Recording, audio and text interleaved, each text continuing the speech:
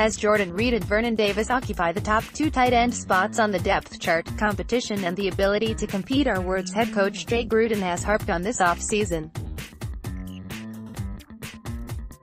With the potential addition of the former standout at the University of Iowa into the mix, the Redskins offense would add one of the elite tight end prospects in this year's draft class.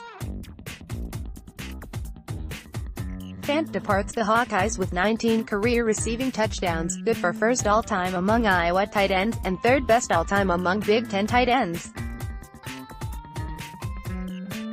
As a junior in 2018, Fant earned first-team All-Big Ten honors by league coaches, recording 39 receptions for 519 yards, adding 7 touchdowns on his way to being named a semifinalist for the John Mackey Award given annually to the college football's top tight end. As a sophomore, Fant enjoyed a breakout campaign with 30 receptions totaling 494 yards. The 6'5" pass catcher went on to earn third-team All-Big Ten honors after leading the nation's tight ends with 16.5 yards per catch, and 11 touchdown receptions that set an all-time Iowa tight end record.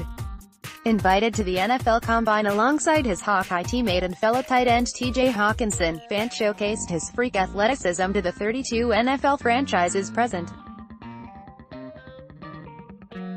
He flashed elite speed, running a 4.5-second 40-yard dash at 241 pounds, fastest among tight ends. Fant also recorded an impressive 39.5-inch vertical jump. The next highest was 37.5 by the prior-mentioned Hawkinson.